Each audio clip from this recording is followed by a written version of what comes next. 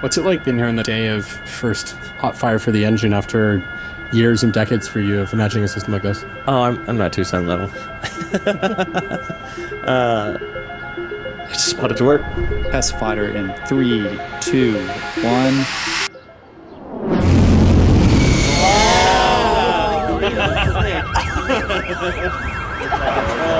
Yes. Wow.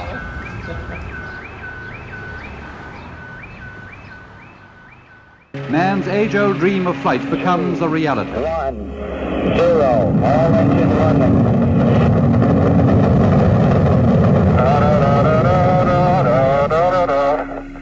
Hippity hopping along.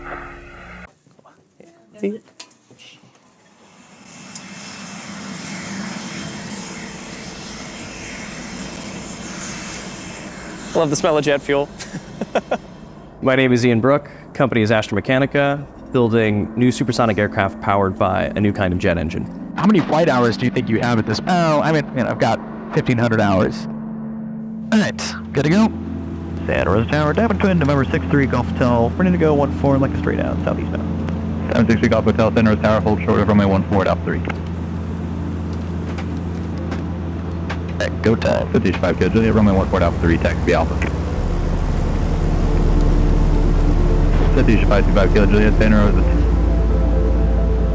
When you're up here doing this, it's very clear, you know, there's no like hard lines between anywhere. This is all just Earth. Being up here and seeing this, it puts things in a more correct scale. I think, you know, it's like if you the screen for too long, or just like inside a building for too long, this is a version of touching grass. What do you call it? It's like touching the sky. It's good to do, good for the soul. I'm Matthew Perkins. I lead the electrical engineering and software teams here. We're trying to make a new jet engine that enables supersonic flight in a sustainable, fuel-efficient fashion. What's unique about our engine is that we're splitting it into basically two parts. One is the compressor and propulsive side of it, and one is the turbine and generator side of it.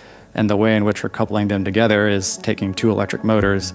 The turbine spins one motor, acts as a generator. The other motor spins the compressor, and we connect the two with basically just like cables and a battery. What that enables us to do is run both of those halves in different operating regimes depending on the speed of flight.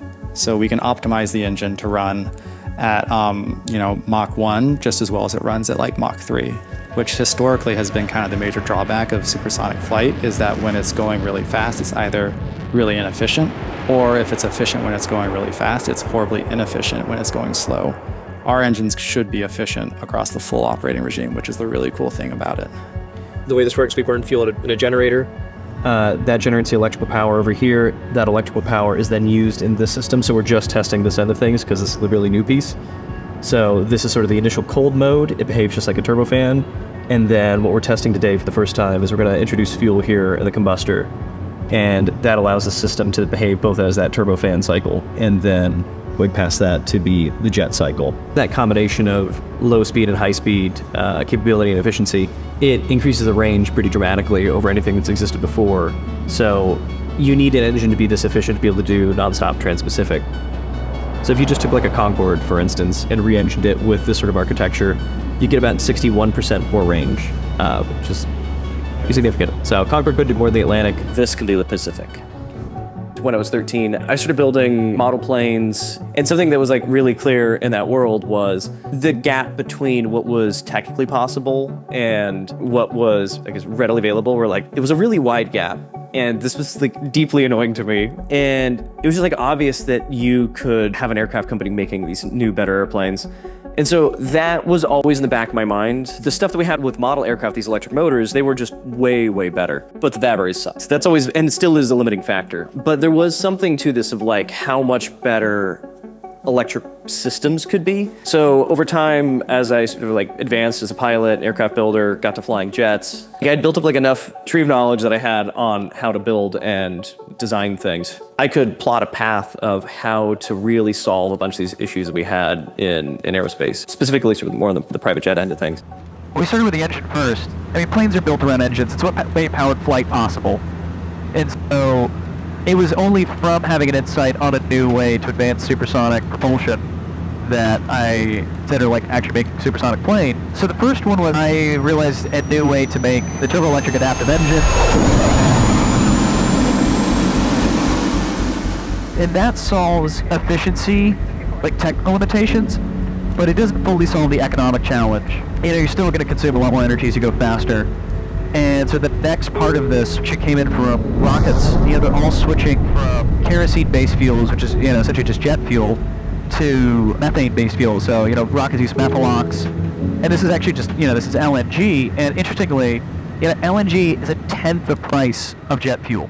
One advantage we have in starting on our project now is that we don't have a ton of like kind of the legacy history. So when you think about modern day electronics, we have all these cool like gadgets. You know, your iPhone is an amazing piece of technology, and we're basically planning to leverage that level of technology in our plane. So things like when you talk in plane world, people are like, oh, is your engine controller like actually fully digitally controlled, which is kind of like almost an insane question in like 2024. So kind of from the ground up building for modern electronics and like modern software practices. We're able to utilize like a bunch of the electric motor technology that's getting developed for the EV market, but also for like the EV racing market, right? So the coolest part is we have these wild like electric motors right there that are like carbon fiber. They're super lightweight, they're super high performance, and they're like really compact. And so it's kind of this perfect time to be able to use that. We first, you know, came out showing what we call now our Gen 1 engine. And that was proving the especially new part of what we're doing of using electric compression for supersonic propulsion.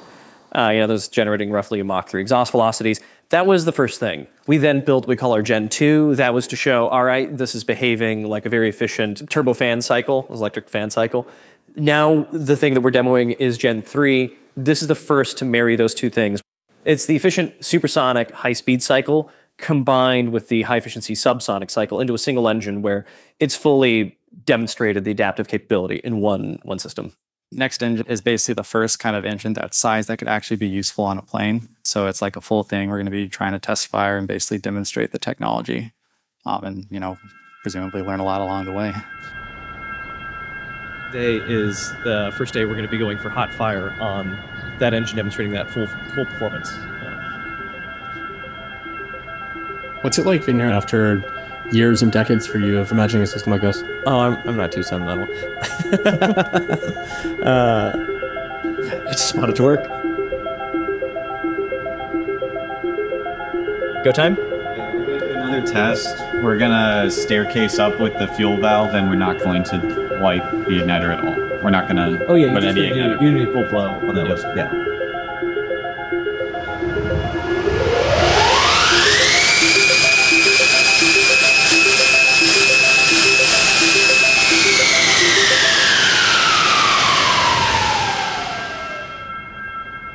So we're going to do a cold flow where we sweep through a bunch of different conditions, then have a better sense of how much to open that servo valve. And you want to do a same sequence this time of have the igniter go once it's already flowing? Yeah. We are gearing up for another test, trying it at slightly different fuel ramp profile. We're going to throttle up a bit more slowly and hit a couple different set points that we think are going to be lower power, but perhaps a bit easier to ignite. So we'll see.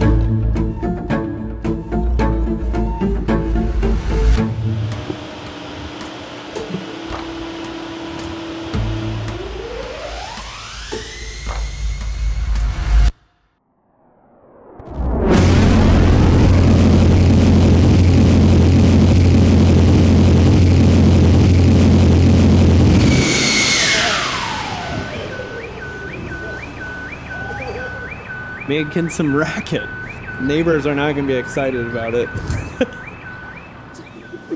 Nice. Hey. Congrats. Yes. Oh, no? You hit the manual board? Yeah. This is the latest burger.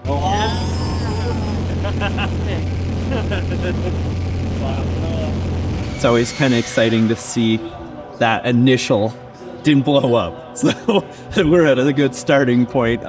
Sometimes, I don't know, there was bets being placed, so it's always nerve-wracking. I don't want to lose a bet. I don't have a lot of money, so I can't really lose. I gotta win these bets.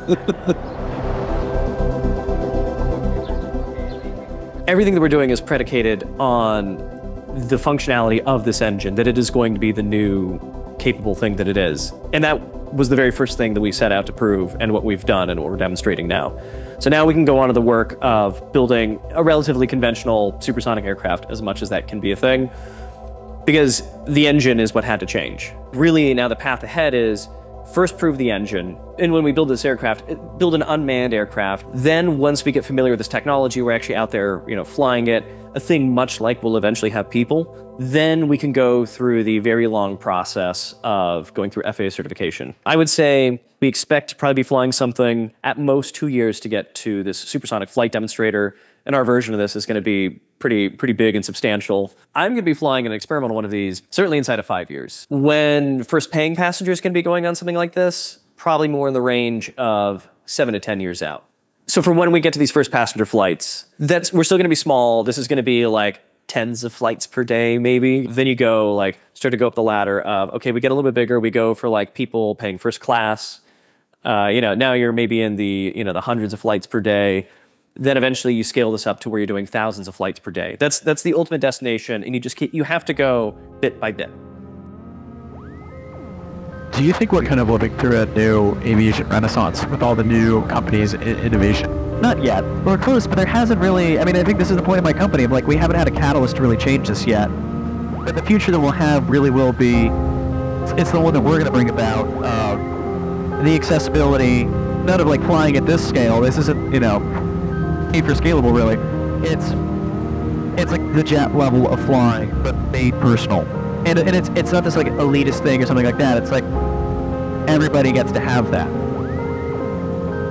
I feel like so much of our existence is defined by sort of time separation. It's going to feel like there's just that much more of the world that is accessible to you. Proceed as requested to the south run-up beer area via Alpha. Next time we see you, we're breaking the sound barrier at our own airplane.